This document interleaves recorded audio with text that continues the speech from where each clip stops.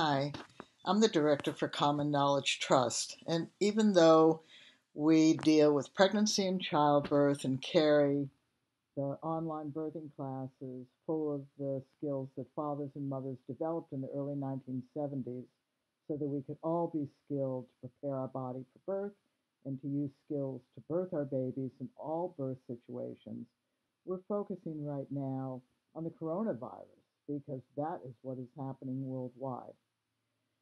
And what we've been saying as an NGO, whose name is Common Knowledge Trust, is that we need to pass on to one another the skills that each of us can use to help protect ourselves and our family, friends, and coworkers and others around us.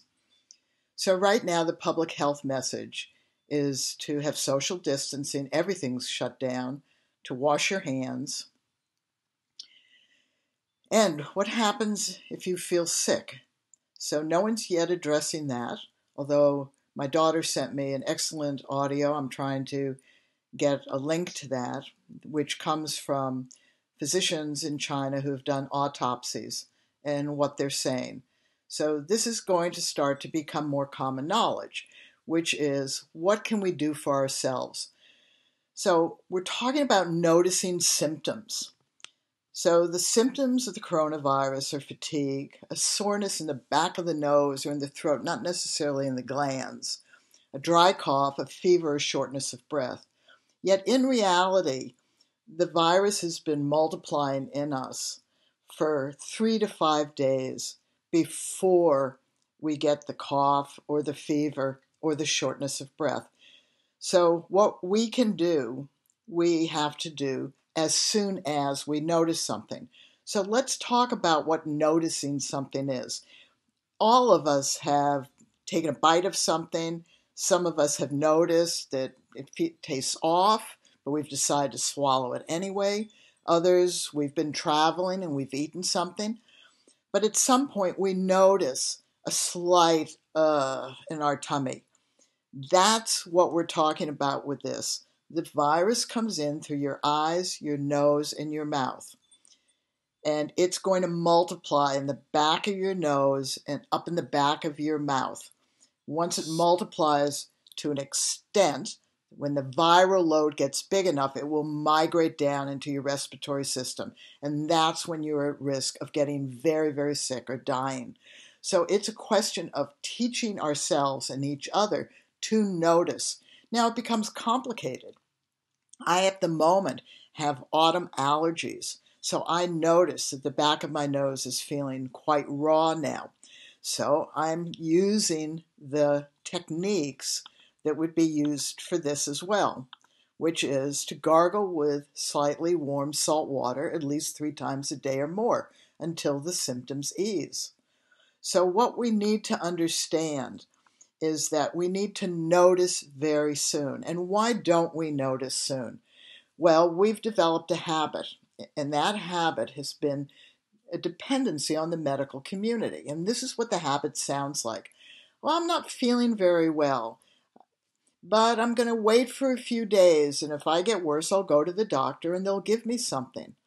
And we all know at the moment that the doctors don't know what to do. They can't really prevent this. They're telling us, don't go out, don't do anything, right? That's their prevention. But what if we get sick?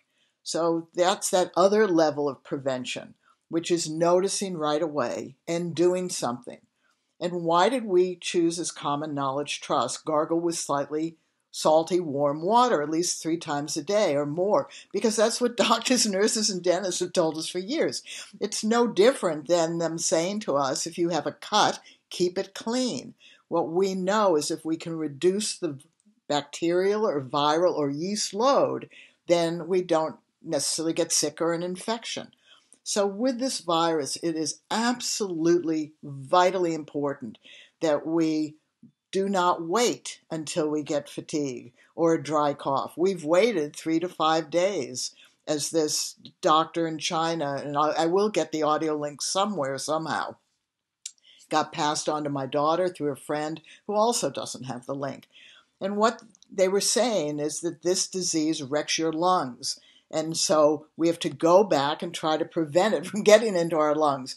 And the way we prevent it from getting into our lungs is noticing whether we have a soreness in the back of our nose and the back of our throat. And then gargling with warm, salty water. Now, other people have said, well, I gargle with colloidal silver. That's okay, or with golden seal, or with hypericum and calendula, or mouthwash, or alcohol. It doesn't really matter. It means noticing and doing something right away. You know, we all watched films where they didn't have pain relief, so they poured whiskey on a wound. Why did they do that? They wanted to prevent infection. This is a virus. We have to prevent it from getting worse. We can't rely on the medical profession, and they must rely on us. It's now our responsibility. We can't self-isolate forever. If you self-isolate for 2 weeks, you're going out into the environment, it's still there. And the chances are it's going to still be there. So we have to take a multiple prong approach. And one approach is us noticing when we have a soreness in the back of our nose and throat, because that's where this virus, like many, breed and multiply, because they like warm, moist, dark places. And so we have to notice sooner and then choose to act right away. And to get all of our family, friends, and coworkers to be doing this, you are responsible for passing this on. We can pass it on to some degree, but you have to pass it on and have to do it. You have to have a willingness to do it. We have to stop the habit that was, oh, I feel a little bit poorly, but I'm going to wait for a few days, and if I don't get better, I'll go to the doctor and they'll give me something. We have to do something for ourselves. So, what are we saying to you? If you notice a soreness in the back of your nose or your throat, then gargle with slightly warm salt water. You can choose mouthwash if you want. Salt's cheaper, right? So, do that. On this audio tape, they make other suggestions, like if your mouth is dry, drink some warm water. The Chinese don't eat cold foods because they think it makes it harder for your body to then warm up that substance. So it's always best to have warm things. So warm, slightly salt water. Gargle with it at least 3 times a day or whenever you feel that irritation. I also snort up slightly salt water up my nose, or if I had an elderly person who couldn't do that, or a child who couldn't do that, or I didn't want to do it, I would just take slightly salt water and do this and make certain that where the viruses enter first hit an environment they don't particularly like. You can do it with baking soda. You can do it with diluted apple cider vinegar. Choose and pick what you want. There are throat sprays out there. Do it with that. Doesn't matter. So what our NGO is saying, if you notice, and how soon do you notice it? Well, most of us notice these things really quickly because our body tells us. Do we pay attention? No, we don't. Do we act on it? No, we don't. Should we? We have to at this point. We have to. The medical profession is saying we are overburdened. And they're overburdened by people who waited 3 to 5 days and ended up with this virus penetrating their lungs. We have to stop this. It's your responsibility.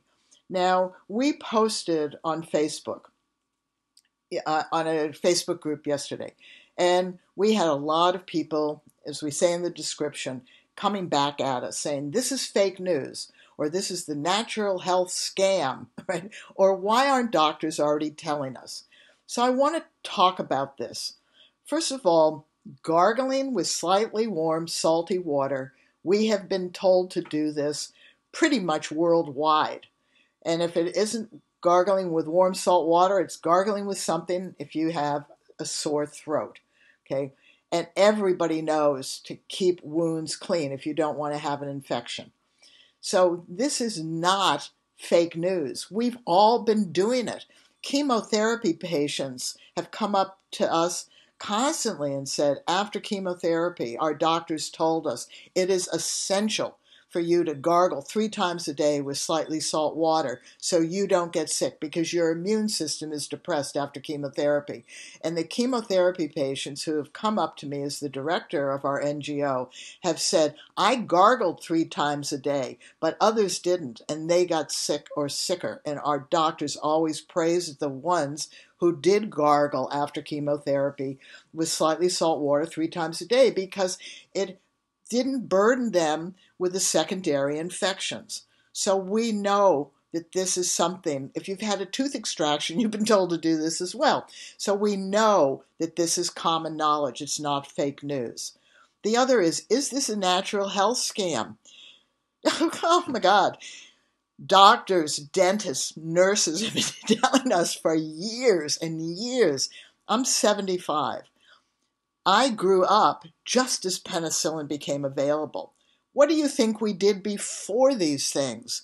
We used simple things like this. And the question which was the most profound was, why are doctors not telling us to do this if we should? And that's really simple. They are blown out. Okay, there were 2 choices to be made here. Some countries are doing it one way and some the other. The 2 choices were simple. Close everything down, get everybody away from everybody else, and hope like hell this virus just goes away. And that's what the country I'm living in, New Zealand, is doing. Just shut everything down. Okay, and this is what, Wuhan in China did. They shut it all down. And they shut down a lot of activities in other parts of the country as well, even though they now know it's a cluster disease. But they shut it down. Other countries, Mexico, Switzerland, Holland, are using a herd immunity approach. We don't know, and we won't know for a long time, which is better. We will not know. This may come back next year. What are we going to do after isolation? We go out, so we do not know. We don't know what's going to happen out there. What we know is what we can do if we notice in our body that we have a slight soreness in the back of our nose and our throat. We can do something. And what happens if we do that? Well, if you've ever done it and felt better, then you know you feel better. So let's imagine that all of your family knows how to do it. And let's imagine that that information spreads the same way the coronavirus spreads, which is if you know it, you tell 3 other people, and they tell 3 other people. Then soon, a lot of people in your community, if they notice that the back of their nose is sore and the back of their throat is sore, that they start to gargle with, we just say warm, slightly salty water, or mouthwash, or alcohol, or any natural remedy, or use an over-the-counter throat spray. Does not matter. If you keep doing it for 3 to 5 days or up to a week until the symptoms resolve, you still may get sick, but you may not get as sick, or you may not get sick at all. So it's our responsibility to viral spread this how-to, because doctors are so blown out and nurses are so blown out that they are not thinking about what they told us as a simple prophylactic. And we have to now pick up the ball. It's our responsibility to cut down the viral load in our bodies, in our communities. And we can do that by washing surfaces and not holding hands or touching each other, never going out. But the virus can be anywhere. So the issue is, if we don't feel well, we have to notice that right away and do something. So see you later. I'm getting a phone call.